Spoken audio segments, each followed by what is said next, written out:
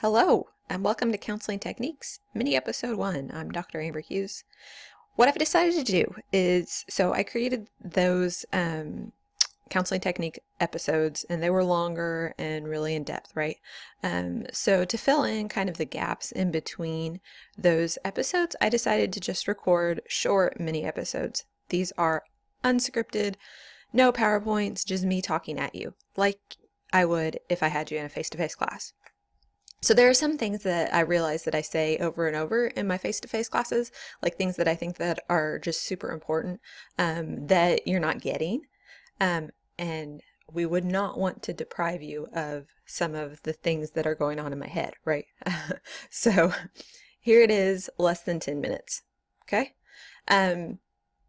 Each one will coincide with a little bit with the chapter that I either skipped or I only touched on briefly in the longer episode. Okay. If you want an idea of what it's like to have me in class, you might take some of these and play them a couple times a week because I know I repeat these over and over again. All right. Just because I think they're that important. So in this one, I want to talk about power differentials in the counseling relationship. Okay. And Ivy talks about this in the textbook a little bit. And this is something that I think is super important, especially when we're working with certain populations. So on a side note, before I get started, I realize you can see the mess that is my room behind me, and I could clean it up or try and do like a backdrop of some sort. But this is my life, and you get to see a little picture of it. The exercise, well, wrong side. Exercise equipment over here, the mess over here, the running stroller over there. You can't see the dogs that are under my feet right here though. Maybe one day I'll show you a picture of them. All right, anyway, back to power differentials, okay?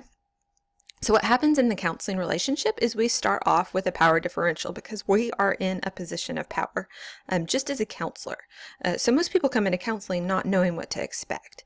And if you think about it, especially in certain areas, certain populations, you're coming in with someone who has a good education, who is in an office, who dresses professionally or semi-professionally.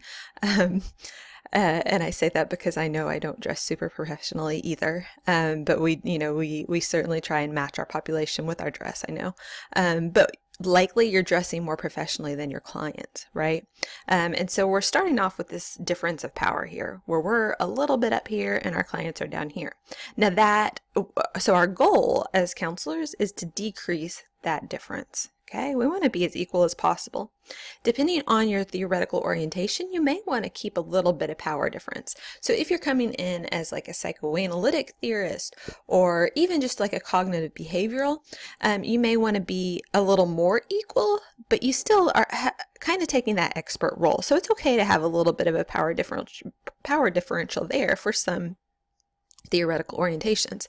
Now, if you're person-centered, you're coming down here, maybe even trying to get a little lower. If you're like a relational cultural, you're coming down here trying to get a little lower, okay, where we're trying to really bring the client as the expert. So we're trying to bring them up a bit. Now, that power difference increases with culture, okay? So if you are white, then we have this. Okay, so I'm just totally making these up, right? But we have this difference here.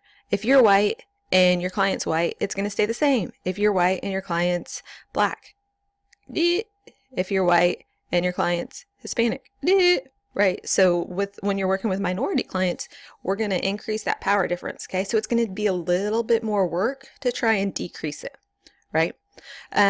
If you are, let's go back up here to around normal.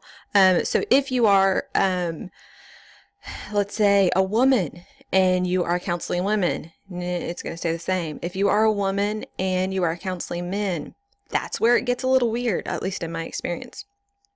Not always, okay? Where it has been more of an experience with me is when things like education come into play. So me and age. Especially when I was younger. So when I was younger, I was young, I was a woman, I had a master's degree. This was when I was doing my counseling, and if I would have a man come in and he was older than me, and I remember one guy in particular who was struggling to get his bachelor's degree. He was really having a hard time finishing school. And so that power difference really, really was hard for him, I think. I think he recognized the power difference, but it was really challenging, so much so that we couldn't get past it to build rapport. Okay, so the gender thing can, in my experience, be a little bit challenging when it comes to power because, right, so we've got, again, we have that difference with counseling where the counselor's up here, client's down here. And if you're a woman counseling a man, that should actually bring it down a little bit, which isn't a bad thing, okay? But if you have a man who's used to being in a position of power over women, it can be a challenge for them to adjust to the idea of having a woman counselor. Again, this is just certain populations. This is not all men in particular, in general, right? I'm not generalizing here. It is something that we want to consider. Gender is always an issue, right? And so we want to consider those types of things. If you are, so things like sexual orientation, those things aren't easily seen. And so likely your clients are going to assume that you are of the majority, even if you aren't. So they're going to assume that you are straight. And so that if you have a client who's LGBTQ, they're going to maybe make the assumption you're straight.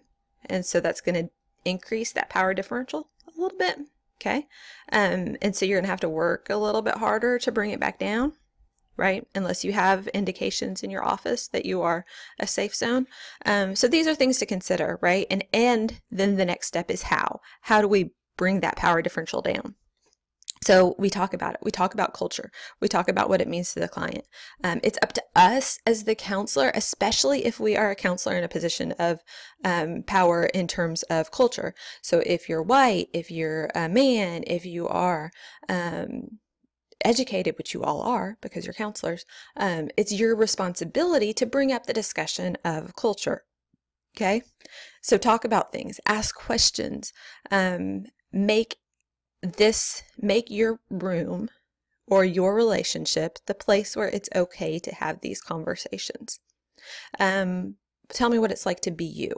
Tell me about your culture. So say those words, ask those questions. It's not going to offend anyone because you're asking about them and you're showing interest and you're saying, yes, culture is something that's important and I'm going to ask you about it because you may not be comfortable bringing it up. And so it's on me to bring it up.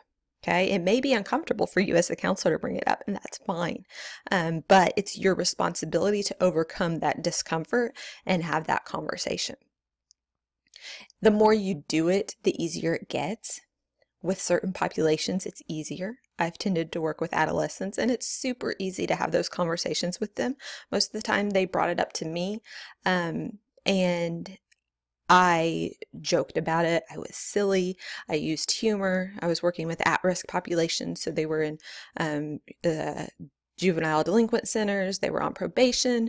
They were talking about things like the popo, and they were talking about gangs. Popo is police, and I would use their language, and I would do so in a way that was kind of goofy. So that built rapport. Right? Because they thought I was silly and goofy and they were comfortable talking to me about those things, right? So there's different ways you can do it. You can be yourself. The comfort level will come the more you have those conversations.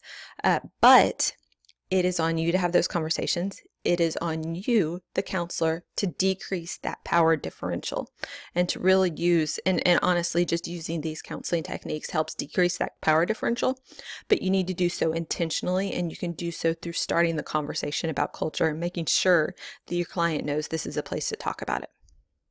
Thanks for listening.